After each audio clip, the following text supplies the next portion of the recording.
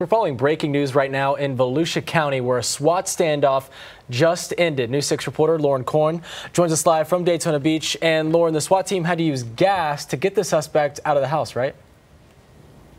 Yes, they did, Justin. We were here and the smell was strong. I'll step out of the way. Most everyone left, but you can still see a couple of police cars. It happened in that complex right behind me.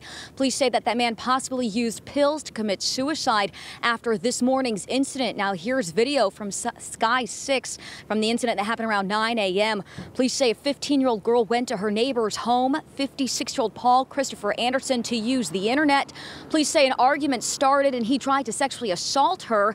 He then used a knife to lunge at the teen. Police say he cut the teen's finger and she managed to take off and call police. Now, Chief Chitwood was out here earlier and he says that they'll also be investigating whether Anderson is the same man who tried luring a girl into his car at a gas station yesterday, because of the description of Anderson and the vehicle they found this morning when they had to try and get him out of the house. Now, back out here live, I also spoke with the teen and her father this morning.